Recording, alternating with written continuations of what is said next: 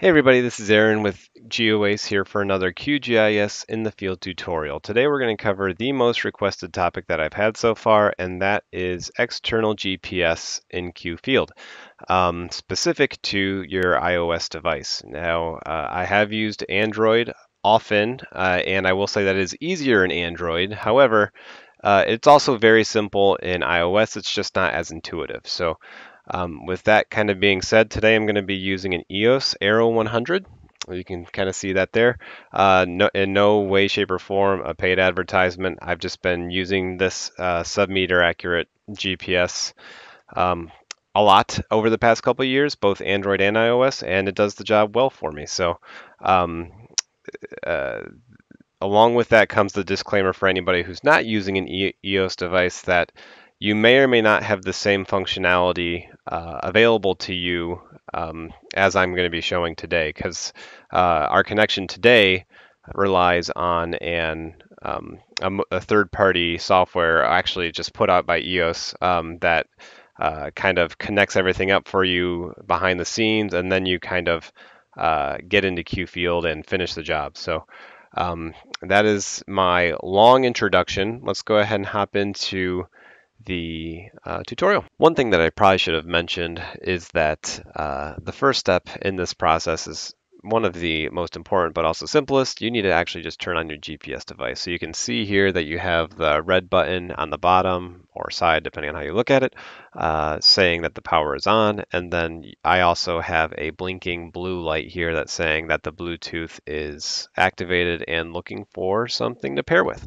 And after that's done, we are ready to hop into our device. So let's go ahead and get started with that. All right, so now that we're in our iOS device, the first thing that we need to do is we need to actually connect the GPS. So you can see here, it's showing up in other devices. Let's go ahead and connect to that. It could take a couple seconds. All right, so now that it's connected, we're gonna go ahead and download the EOS app. Now, again, I'm using an EOS system, so that's the device that I have to find. You can find it specifically for EOS by going to EOS GPS, hit search. It should be the first thing that comes up. EOS Tools Pro is what we're looking for, so that's good. If you're using a non-EOS device, I'm sure, like a lot of, I know that Trimble has their own mobile apps and things like that, but in this case, we're good to go. We're going to go ahead and set this up in the EOS app. How you do that is if you see in the top right here, there's a little circle with an I, info, you hit that, and then you can see things about the GPS. But the thing that we need to hit here is we actually need to activate our TCP server. So go ahead and hit that slider and note the port. So localhost or 127.0.0.1, for all you non-developers, that basically just means that it's telling your device that your GPS information is local to the device. So meaning everything is kind of running on the same thing. But anyway, 3967 is our port. That's the thing that we care about. And we're going to hit OK. We're going to go to exit this now. That's all we really need to do. You can do differential correction and things like that, but we're just kind of getting started here. So we're just kind of doing the bare minimum. So you can see here that we have about 10 meters of accuracy in terms of a rating. So that's usual or typical for an internal device. In order to tell that we are connected versus not, you can actually go to settings once you're inside of a project and go to positioning. So there are 3 tabs. Go to positioning.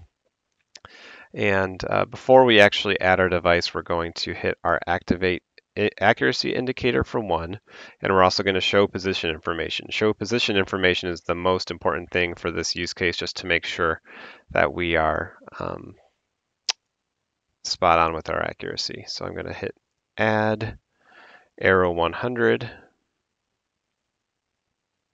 and then TCP is our connection type. That all should look familiar, and then the address should be default to this, but if not, just make sure you put in either localhost or 127.0.0.1. I think when I tried it, I had to put in 127.0.0.1. I don't think localhost worked, but if you use localhost and it works, let me know. Leave a comment. Anyway, port 3967, and it says connected to Arrow 100, so we're good to go there. Next thing that we'd have to do is just take it outside to make sure that we have our accuracy, and assuming that we do, then we should be good to go. Okay, we just got done taking this thing out into the field, and we can confirm that we're successfully connected to the Arrow 100 using QField.